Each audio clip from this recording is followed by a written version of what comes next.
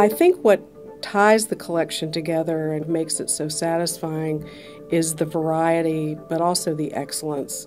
There's something about each print that recommends it, either in its iconography and importance within the history of photography, or the photographer's body of work, or the fact that a particular print may be an early or an excellent example of the image.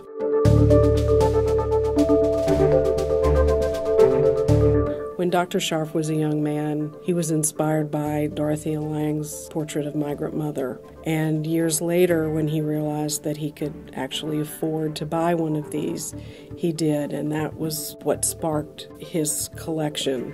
One of the notable characteristics of this collection is that so many of these photographs are scarce or quite rare. In particular, two shells from 1927. There are 4 known prints of this image, and probably only one other print, that at the San Francisco Museum of Modern Art, would be equal to this, in that it's on the earliest kind of paper and the earliest presentation.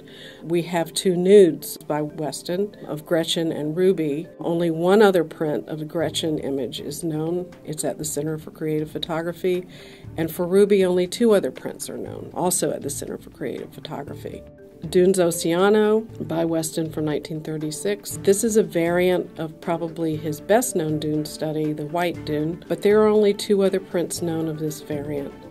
Also in the sale is Steve McCurry's 1985 Afghan Girl, which is probably National Geographic's best-known image.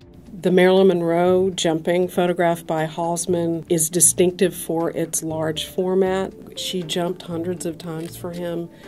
And he said that what was appealing to him about this particular image is the fact that her knees are up. And he said usually when someone jumps with their knees up, they're recalling their childhood. They're a little girl or a little boy again. From socially conscious documentary images such as Eugene Smith's Albert Schweitzer to the beautiful, sumptuous images such as the Drittikal Nude with Circles. There really is something for everyone in this sale.